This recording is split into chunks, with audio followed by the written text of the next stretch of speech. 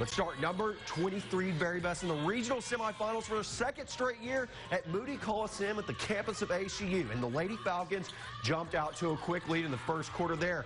Callie Briley sinks the three, and then minutes later, Cora Blackwell from almost the same spot. That's money. She led the team with 11 points. Veribest led by 8 at the half, and they didn't let it off in the third. Bella Halfman plows through defenders for the bucket.